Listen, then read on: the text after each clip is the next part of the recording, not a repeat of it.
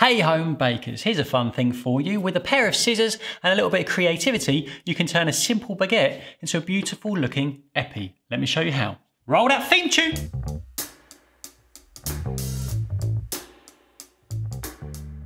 This beautiful baguette called an EPI is made of exactly the same baguette dough as in the video I made the other week. I know it's annoying to have to go to another video just to get a recipe, so I've linked it up in the description box here for you. After you rest your dough, divide it, pre-shape it and shape it exactly like you did a baguette. Then put it on your couche and let it puff up. That part is the same, and this is where we take it up a notch. With a pair of scissors at a 45-degree-ish angle, we're going to snip it at intervals all the way down the length of the dough. It's important to snip the scissors all the way, but not to snip the dough all the way. We're kind of leaving a connected part running across the length of the underside of the dough, if that makes any sense at all. Starting at one end, hold the end of the dough, snip it and turn it with your holding hand in alternate directions with every cut. Snip, turn, snip, turn, snip, turn, snip, turn, snip, turn, and there we have it.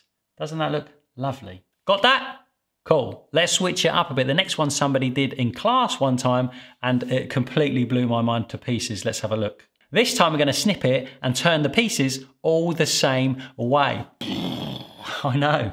Snip, turn, snip, turn, snip, turn, snip, turn. Is there another one? Snip, turn. Yes, there is. Look at that. That looks wonderful too. The first time I saw that, I thought, why did I not think of that? It looks wonderful. The last one we're going to do a double snip, a small one followed by a large one. Let's check it out. Snip, snip, turn, little snip, big snip, turn, little snip, big snip, turn, little snip, big snip, turn, all the way to the end. That's quite pleasing too, isn't it? Yeah.